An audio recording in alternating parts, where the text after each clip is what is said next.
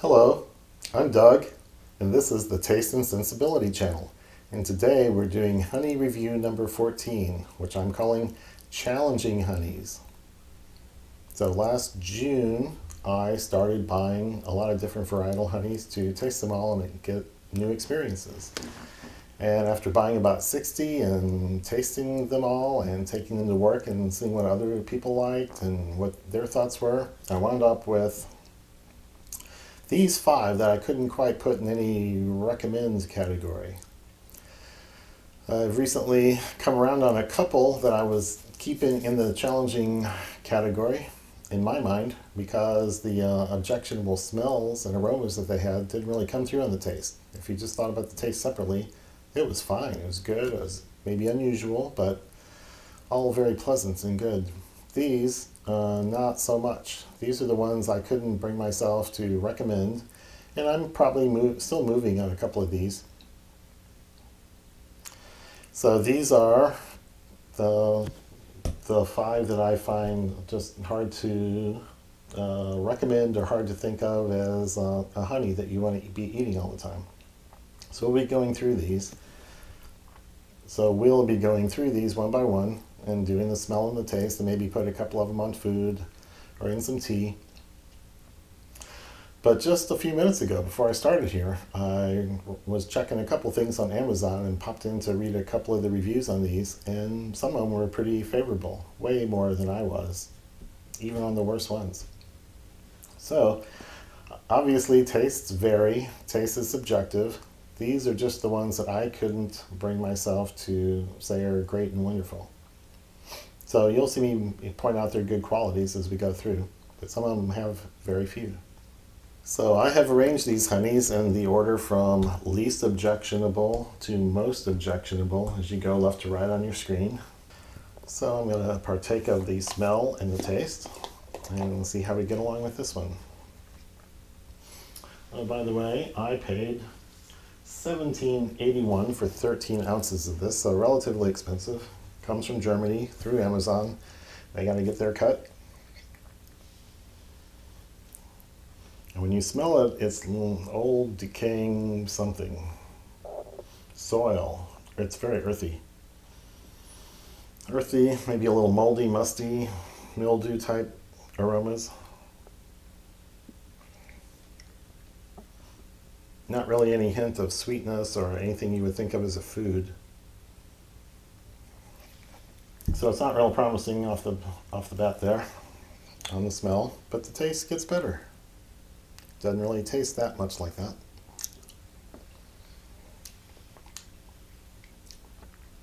Rich, dark, deep. Dark fruits like raisins, plums, prunes, figs, dates. There's a lot of that character to it, and there's a sweetness to it. It's more of a fruity sweetness than a sugary, syrupy thing.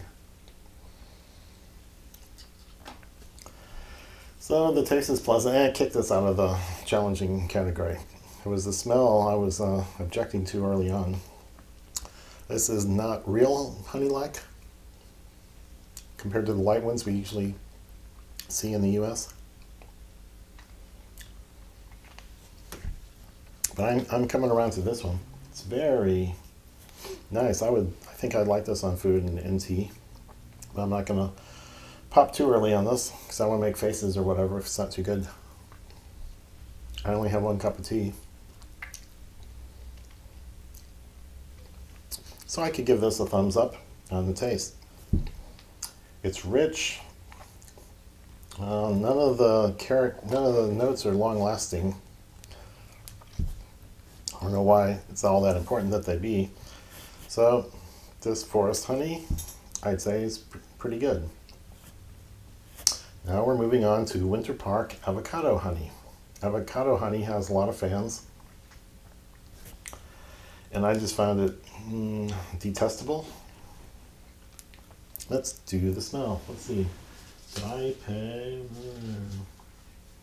This was something on the order of $16 or $18 through Amazon. Okay, it's got a molasses type of aroma. Maybe a hint of the sulfury note that you get in molasses. It's not too promising as a sweetener there, just based on what you're smelling, what I'm smelling.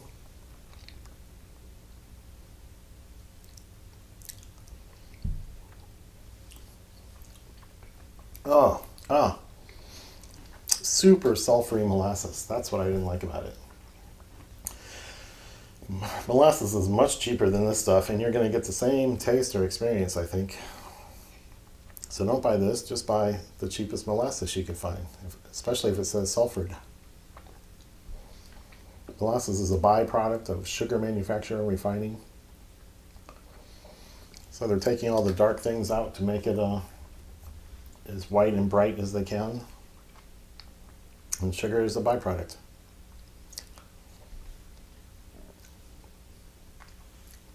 Yeah, this is sour and tart.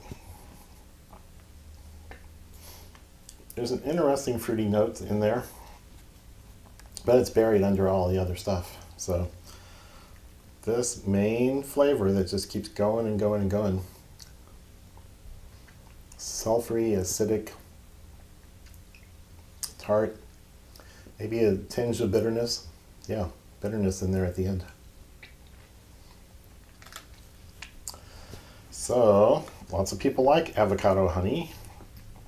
They grow so many avocados in California or Mexico that you can have access to an awful lot of avocado blossoms. And I'm referring to this book by Laurey Masterton called The Fresh Honey Cookbook. It goes through a lot of different points about varietal honeys and how to use them in cooking, how to use their different notes and good points and feature them. So I'm going to be doing a lot of splicing here as I look for the avocado section. March, April. So this book is arranged by month, and avocado honey is the honey of April, it says here. The taste of avocado honey bears no resemblance to the avocado itself. The nectar of the avocado turns into a dark, rich honey that is reminiscent of molasses, sorghum, or Louisiana-style cane syrup. Recipes that have been created using any of these sweeteners or dark brown sugar will work beautifully with avocado honey. Color dark brown, smell warm vegetal, hayfield, taste burnt sugar and molasses. Yeah, the bitterness of a burnt sugar and the sulfuryness of the molasses are the main things I got. And aftertaste, lingering cane syrup. Nah, it wasn't that pleasant. So I'll bring this up a couple more times, but it's very interesting and useful for figuring out some honey notes and for figuring out how to use them in recipes. So molasses has its place, and this honey is a very expensive version if you're going to cook with it or want the taste profile. So I can't really recommend this, although some people might want to play with it. So the next one we have here is Heavenly Organics Neem Honey. This is a product of India. There is a neem tree or neem flowers. And when the bees visit those flowers, they gather that nectar, and it turns out like this. This is very dark. It's had a lot of solids in it, and I put it in hot water to dissolve it back again, so I would get a unbiased taste. Well mixed. Well, the smell is very sugary, molassesy, brown sugar. That's probably the strongest note there.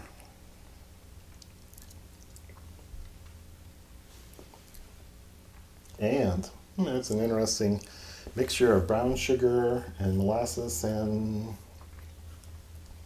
something lighter.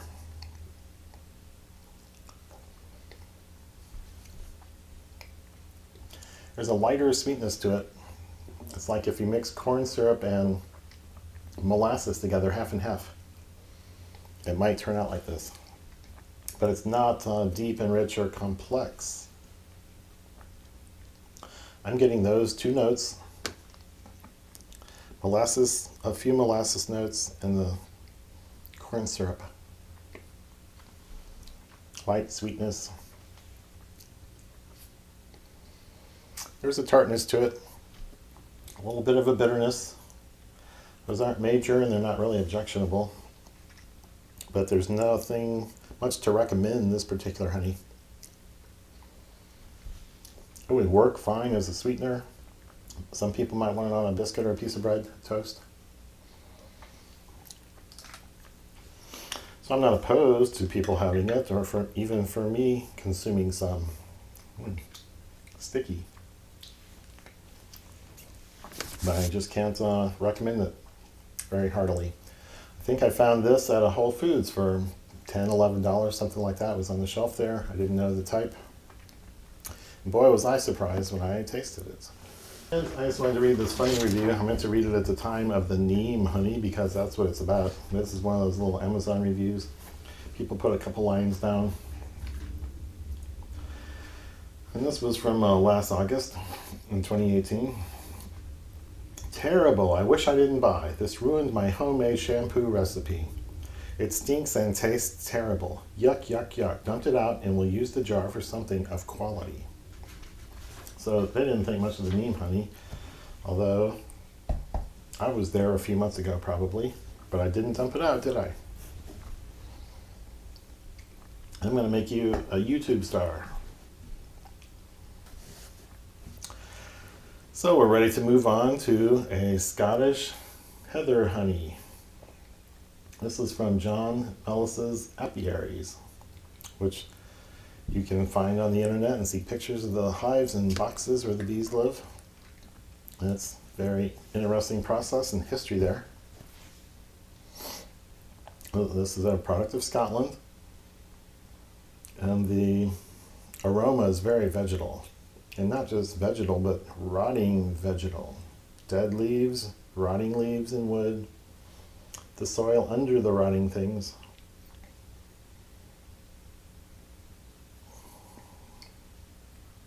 Green, grassy, herbal, vegetal, soil, earthy, yeah. So I'll do a little taste with the toothpick and then maybe put it on some bread. See how this goes with food, or maybe tea. Wow, it's all airy, bubbly foam, and it's not really sticking the way honey does. Oh. There's extra notes in there, but the sweetness is pretty nice. It's a lighter kind of sweetness, but that vegetal rotting thing is still there. It has not gone anywhere. It's on the taste to a significant degree.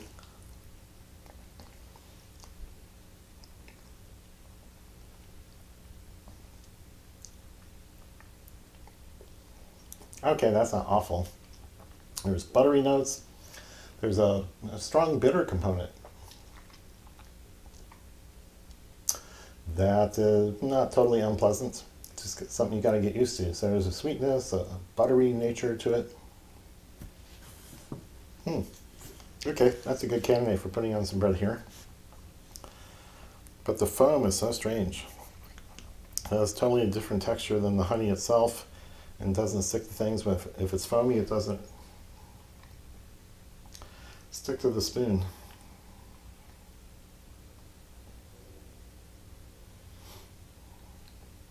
So I have not liked this one for months. I just thought it was awful. That was maybe mostly due to the smell. But it's a favorite of some people. Oh, I printed out a couple of reviews. Here's someone talking about the Scottish heather honey. Had to try it. It's very high quality honey. Not to my taste though, as it's almost too much. Very little goes a long ways. Strong flavor. Others like it that have tried it. It won't be wasted. So that's kind of how every group I was in at work at lunchtime testing some of these honeys was I was always surprised at other people liking things so much that I found really questionable. And it's never the people you think it will be.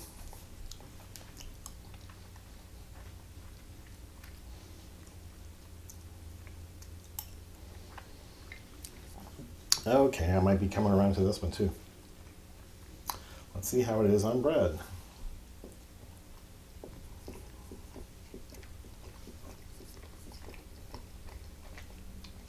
Combines very well.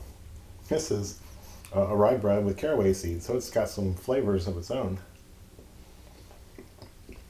Nothing's getting covered up or buried. I can taste the notes of the honey that I've just mentioned. Butteriness, a bitterness, and vegetal notes.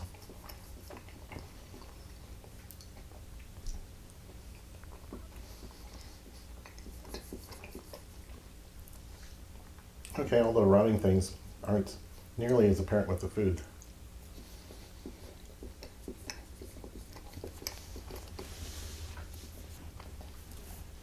So I have to adjust my opinion again. This one is better than I have been thinking for months and months. And I just tasted it yesterday. So this guy I like. I might be the one to put in the tea because I know this one's vile. I'm gonna go ahead. Good thing I got enough spoons here. I didn't use them early on, but going through them fast now. This will be the best candidate for the tea taste, except I can't get it on. Here we go. I'm gonna get it on the outside.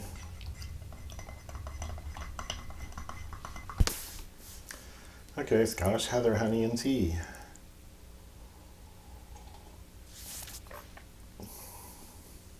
Okay, that's nice.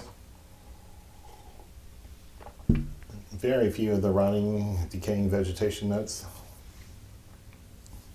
They're almost gone, but there's still a herbal, vegetal nature to it. And there's a hint of the butteriness, but that's mostly gone. It does an excellent job of sweetening. So, okay, I'm a little red-faced on this one too. It has changed so much since I first got it. Unless I've changed much. Okay, well that will use up my cup of tea. I only have one here. So I've got a special hatred for this one because of all the tasting and smelling I've done over the weeks and months. This is an Italian company, Solmielato. Chestnut blossom honey. It's a product of Italy. I bought it on Amazon. I have a price here. $20 for an 8.8 ounce jar, so it's expensive. Now I was expecting it to be really special and good with that kind of price. But when I smelled it, it's like, whoa. A locker room, old sweaty socks, maybe. Oh, it's like going into a sporting goods store with lots of leather goods. And they're new ones. There's kind of a leather smell and a chemical smell and all the tanning chemicals. Something like that. A golf bag store, golf glove store, baseball glove store, shoe store, yes. All the combination of leather things and new plastic things that are still emitting odors. Yeah. So it's not a very pleasant or appealing aroma. And then everything you get on the nose comes through on the taste, plus more. Wow, that's strong. Oh, that's strong.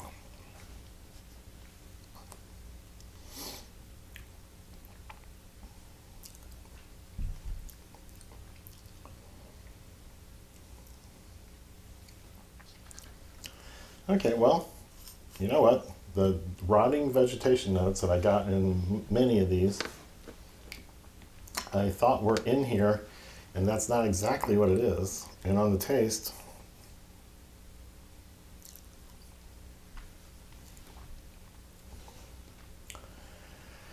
It's not really in there. The sweetness is in there, but you can't really identify the other notes making up the flavor and aroma. That is not as bad as I thought it was, but it's certainly the least, it's still in this position, last. So maybe I'll put it on bread. The nose is much worse than the palate. Let's try a little bit. See if I can come around on the one I've loved to hate for months.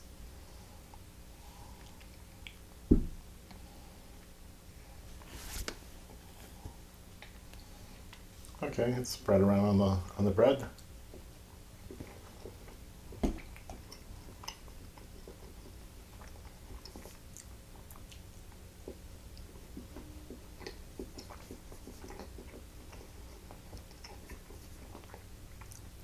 Wow, the rind and the caraway seeds are coming through strongly.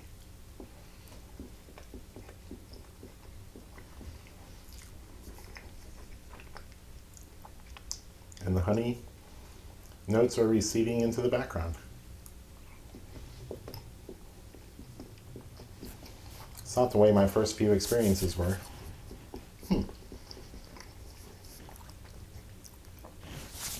So apparently my palate's changing and becoming more accepting of these odd, strange flavors.